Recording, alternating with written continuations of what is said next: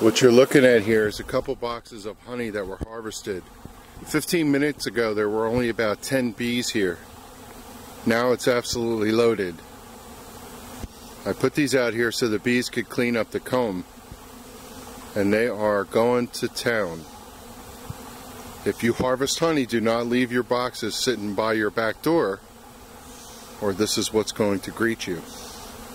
So we get an occasional honeybee in our pool, but as you can see, there's a lot of them in here right now. We set some honey boxes out and the bees are flying over the pool to get to them, and all of these honeybees I just scooped out of the pool.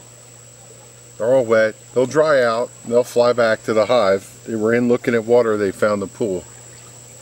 So kind of crazy. Never seen this many at one time in the pool. And some of them that aren't moving, they're actually, I think, still alive, like that one. See? So they'll come to, and hopefully they won't crawl in the pool. Usually what happens is the pool is in the air, the hive is in that direction. They'll crawl off, and for whatever reason they'll understand, and they'll walk in that direction until they get into the pool. So some of them are upside down and doing whatever, and they'll dry out eventually and they'll all go away. Pretty crazy, never seen that many in the pool before. It's about 10 minutes later and you can see these bees are all grooming themselves, trying to dry out.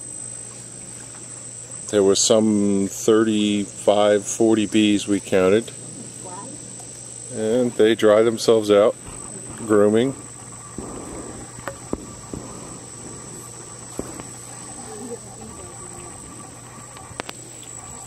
Kind of all up and doing whatever they're doing.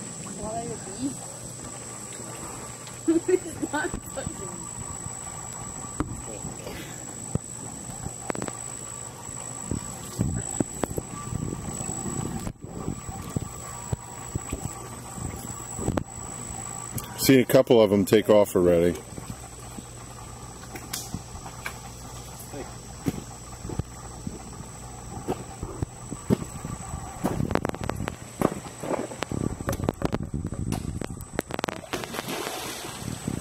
That would make you jump in. Like this, like way out here, you had to reach. See, he tries that all the time, and it won't work. You do that sometimes.